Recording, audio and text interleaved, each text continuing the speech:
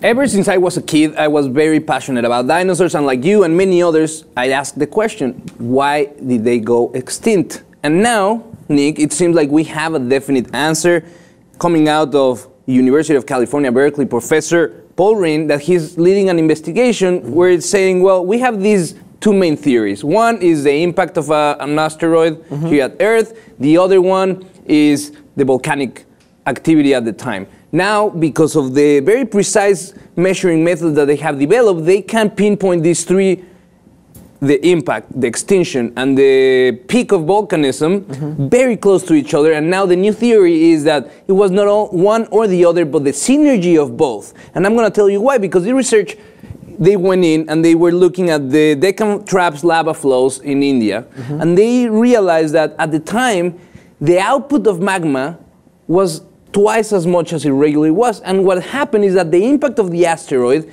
the tunnels, let's call them the pipes of the volcanic structure of the planet, was changed. And the output of lava was much faster than initially thought. So the combination of the dust raised by the impact and the fumes and the magma coming out of these huge holes that the asteroid created made it really fast that the atmosphere changed. But now they have reservations because they say, well, technically we won't be able to know exactly the procession and the change in the atmosphere. We won't be able to say, well, out of the impact of the asteroid, these are the chemicals that went into the atmosphere, and out of the volcanism, these are the other chemicals, and these are the rate of change. We won't be able to know that. But what we are able to do is to pinpoint these three incidents so close that it's undeniable that they work together instead of one or the other. I think it's pretty crazy. Oh no, it seems like a crazy time to be alive. No, I mean,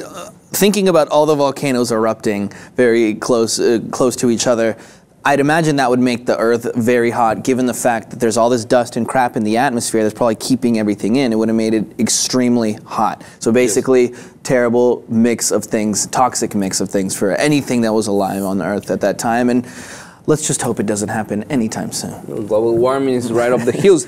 But what happened is that the Earth was blanketed with dust, debris, noxious fumes that made the air, you know, unbreathable even for the dinosaurs. And it took, actually, the Earth took 500,000 years before it was able to foster life as we know it.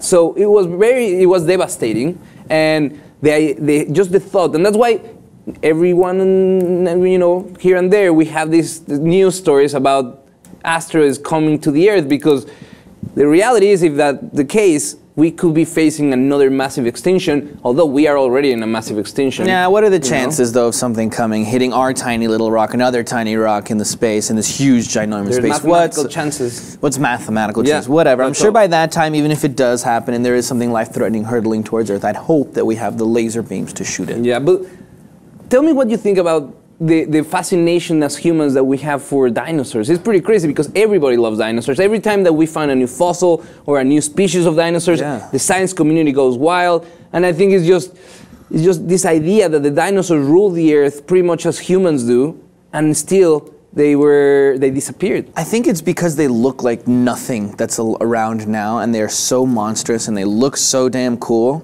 and all we know is that they used to live here. They actually did exist. They look like something out of a movie, and the fact that they actually really did exist and all we have is skeletons, I think adds to that mystery and the intriguing. I mean, there's a lot of initiatives to bring these species back. Now with the advancement in genome science and cloning, they have theoretically what they need to bring some species back to life, and then we go into the ethics debate if that's a good idea.